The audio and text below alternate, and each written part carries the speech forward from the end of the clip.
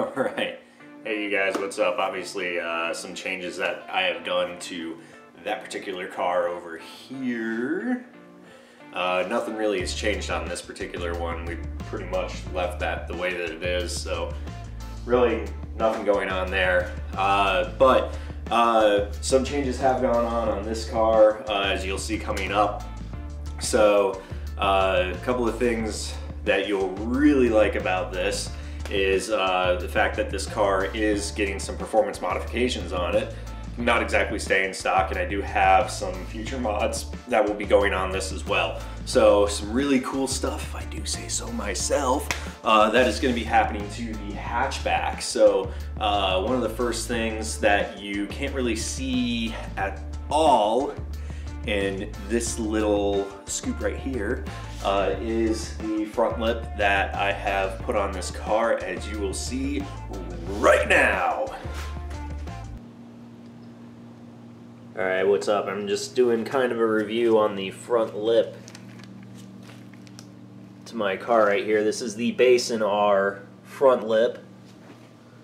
As you can see, this is for the narrow body Subaru WRX. I'm doing this in my garage because it's a little bit warmer in here than it is outside right now. But the reason why I wanted to do a review video on this is because this is such an awesome looking lip to add to the car. And it really does, even on stock suspension, kind of makes the car look a little bit lower here. But the fitment is awesome. I mean, look at the fitment.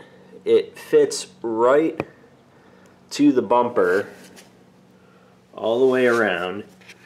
And even when you look at the front section where it raises up right here, I mean, this is following the body line all the way around. And it adds a really nice look to the front lip here, which is like the reason why I got this thing.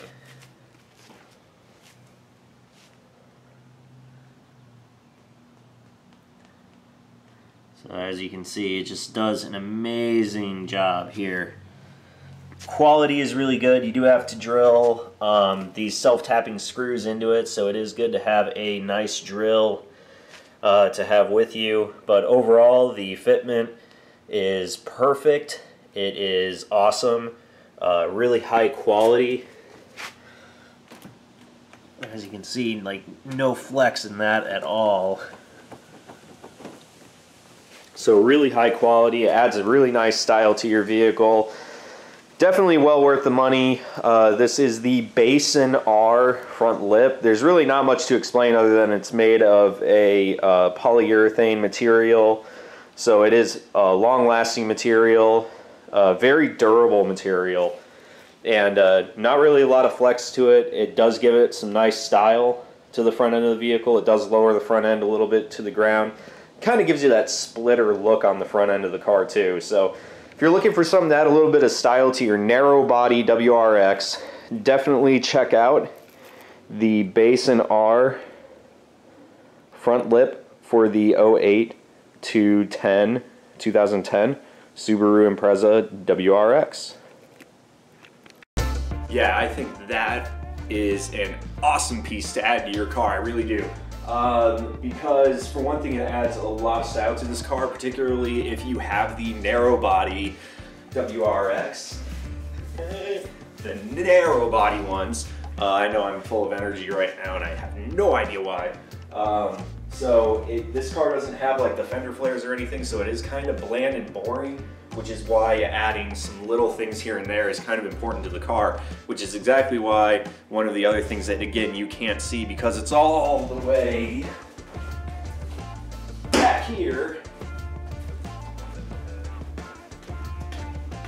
is the wing risers on it, which you will see now.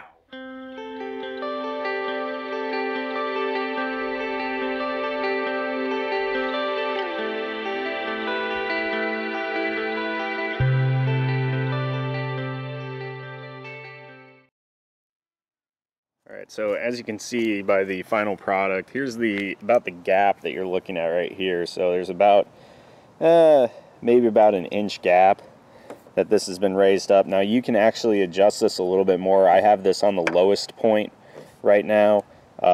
So you can actually raise the spoiler up more by adding spacers on all of the points. So you can raise this whole thing up, and it comes with a bunch of spacers too. So you can raise the whole thing up, and doing the research that I've done, it looks like if you want to change the pitch angle of it, you just kind of add spacers to the center ones, not these side posts here, but the center ones, and that'll kind of help the pitch angle of the spoiler a little bit. So that's kind of the adjustments that you do to it. Now overall, actually, I think the spoiler risers look pretty cool on here. Definitely adds a little bit of a different look to it. But there is some downsides to this. Now, and I'm going to show you that here in a second, but I just kind of wanted to give you a walk around here. And this thing is pretty solid on there. I mean, it doesn't move at all. So it's pretty solid on there.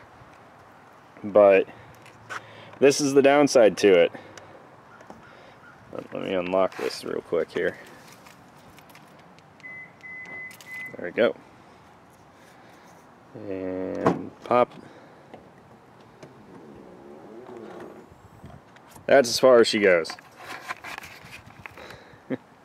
That's it. So just to give you an idea, that's as far as the hatchback goes, and here's why. You'll see how close the spoiler is to those edges. Let me come around the other side and show you. Okay. You can really see how close they get. Now, the kit comes with these cables that you see run here, and these little brackets down here, and this is how you adjust it. So you basically loosen up this, and you can either pull more in or out depending on, you know, where it's at. Now, they say the more you raise the spoiler up, the more clearance you're going to be able to have, so the more you can open up the hatch. But again, I didn't want to have the spoiler all the way up that high up in the air. So again, the downside is when you're looking at the back end of the car, you don't get the full clearance. And right now, this is eye level for me. Okay. So as you can see, wow, the wrap looks all messed up under here. But as you can see, it definitely doesn't open up all the way, so you kind of have to duck to get underneath. And let me just kind of sit back here, you know, like you're sitting at a car show or whatever. I mean, I guess if you're sitting all the way in the hatch, it's not too bad. It kind of hangs down just enough. But yeah, overall it's not too user friendly, so you do lose a little bit of that hatch opening to get in and out of. So it does make it kind of a little bit of a pain in the butt when you're putting stuff in the hatch. But overall it's not bad, considering, you know, 90% of the time most people don't even open up the hatch. So overall, it's very good. Now, some of the advantages, I know some people are going to say, oh, what about the aerodynamic advantage? You know, does it have any, supply any downforce or anything? Probably not. Realistically, what this does is it allows air to travel underneath here. Now, whether it actually creates downforce or not, I don't know. I don't have a wind tunnel, so I don't have anything to test this theory out with. But when you had this spoiler attached directly to the deck lid, it created a vortex of air underneath here. So if you went down a dusty road, or even sometimes early in the morning you get some dust that would build up, like right underneath or right on the back window. Well, now that air has a way to channel underneath here, and it will actually keep your glass cleaner, keep some of that dust off the window. So to keep that glass, that rear glass cleaner on the back side. And I know you got this, I know that's what a lot of people are going to say, is I know you got that rear window wiper, but If you want to keep the glass cleaner from dust or whatever going down the road, this will definitely keep it a lot cleaner, having that air being able to passage itself underneath here. And the spoiler does help channel that air to come down the back glass of the vehicle. So overall, I think the actual look of this is actually pretty good. So I think it ties together with that front lip that I have down there. So I think overall, I think the look of it is pretty good now. So again, another little performance, I don't really want to say performance part added, but something to kind of give it a little bit more aggressive look. And I think it does a pretty good job at that. So this is the VMS wing riser kit for the 2008 to 2014 Subaru WRX hatchback and STI hatchback. Oh guys, I just wanted to see what my hat looked like in the camera, which is actually pretty cool. This is a really comfortable hat that Subaru sent me, which is awesome. I really like it. So, you know, trying to get it straight on my dumb head. Anyways, so as you can see, some aesthetic modifications have been done to the car, which is really important to make the car look really cool, because the narrow bodies, again, they don't have a whole lot of style to them. Even with that factory little lip kit that they throw on them, there really isn't much style to them. So to add a little bit of flair to the car, adding the wing risers on the back really changed the way the back end of the car looked. And the same thing with the front lip that's on the front of the car really kind of changed the way this car looks. It definitely looks more racy than it did before. So kind of doing the same thing with that car we did a while back. It's got the spoiler risers on the back, 4-inch risers on the back of the car, as well as a front lip that's on it as well. So this car is nowhere near what that car is at the moment. That car has definitely got a lot more done to it, but soon enough we will make some progress on this car, but it's just kind of working its way around. So this car is running a Cobb Stage 1 map right now, Stage 1 Plus actually right now, with the Cobb access port on the windscreen, as you can see right there, mounted to the windscreen. So it's running a Stage 1 map, and it has something a little special underneath the hood to give me a little bit of sound out of it, as you'll see right now. Okay, so as you can see here, it's pretty stock looking WRX engine. And right there is the Cobb SF intake. And I know there's a lot of other people that have this intake on their car. And if you're running the Cobb access port, I do recommend just going ahead and getting this. And as you can see, it does have the aluminum air box. It is very, very well constructed. It is held with, the top plate has 4 Allen key bolts that hold this piece on, and then it's also mounted to the sidewall here and up front up here. And it kind of wraps around. It's nice. It couples the intake away from all of the heat that is generated in this general area, because you do have the exhaust manifold down here to the up pipe here to the turbocharger back here, and then the downpipe. So you have a lot of exhaust system running on this side of the engine, and that's actually where the intake box is. Now this has actually kept a lot of the air temperature from outside, the heat, especially here in Florida, the heat away. Now, one of the things that I have noticed with this is my air intake temperatures usually run about 9 to 10 degrees above the ambient temperature outside, and it depends on which time of day it is and what's going on outside. So but average, it seems to be about 10 degrees above the ambient temperature outside. So if it's 80 degrees outside, it might run about 89, 90 at my mass airflow sensor. So it is about 10 degrees higher, but compared to what the actual temperature is in the engine bay, I actually don't see where maybe running 10 degrees above the ambient would be anything negative. Now again, if you do a first startup, like a cold startup, like what you would have here, the temperature might only range about 4 to 5 degrees above the ambient temperature because you're keeping the airbox cold.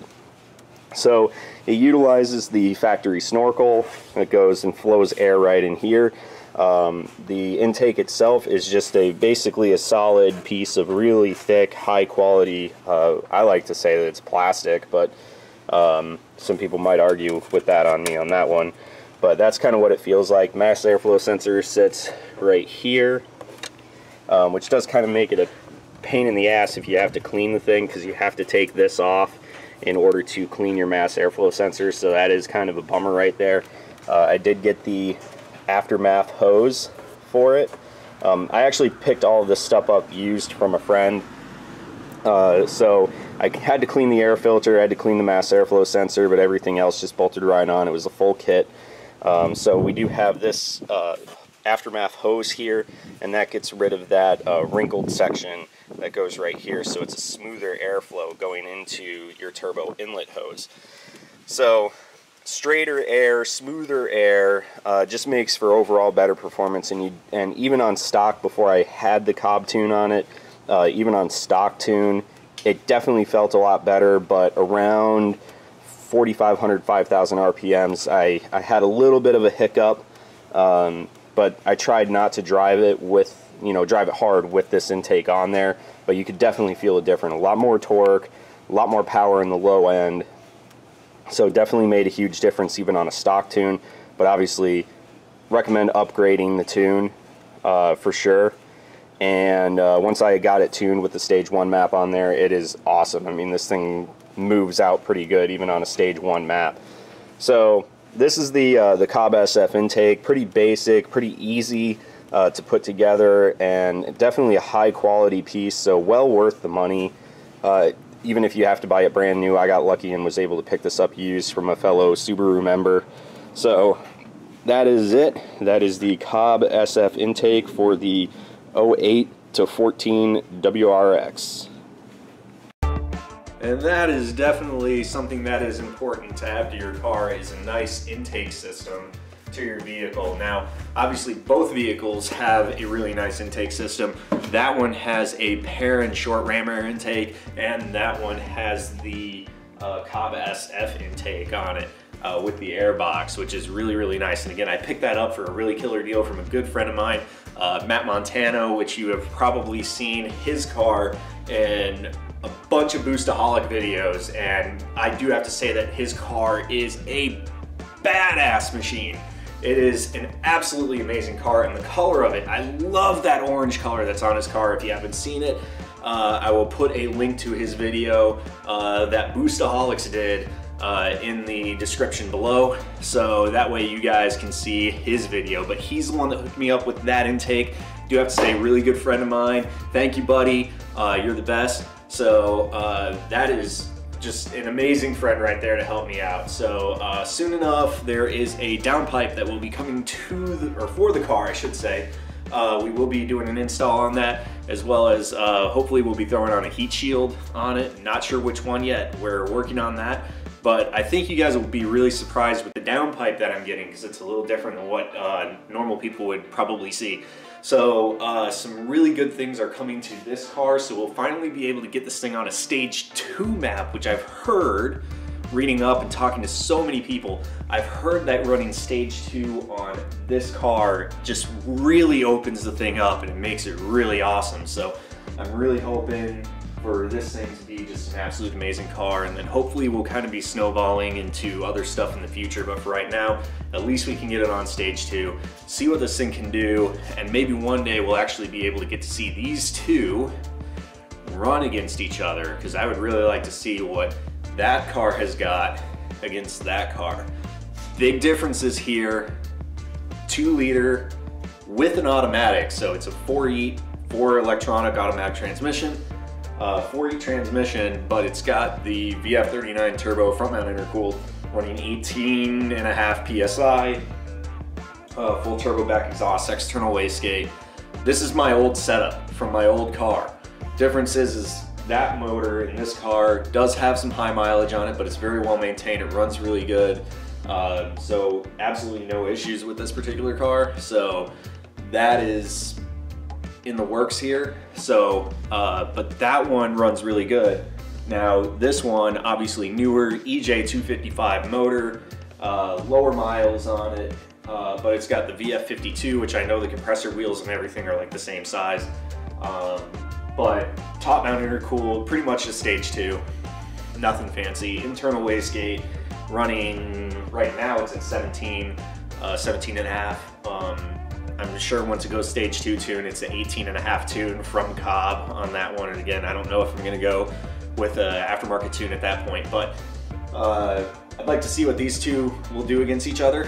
One day, I don't know when, but I'd like to see what they'll do one day against each other. Automatic, manual, 2 liter to 2.5 liter. So we'll kind of see. Turbo sizes are really the same.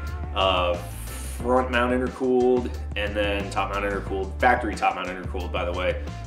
This one's got the Rev 9 front mount intercooler on it. So both running the same amount of pressure.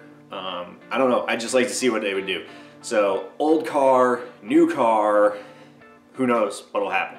So hopefully you guys enjoy the video.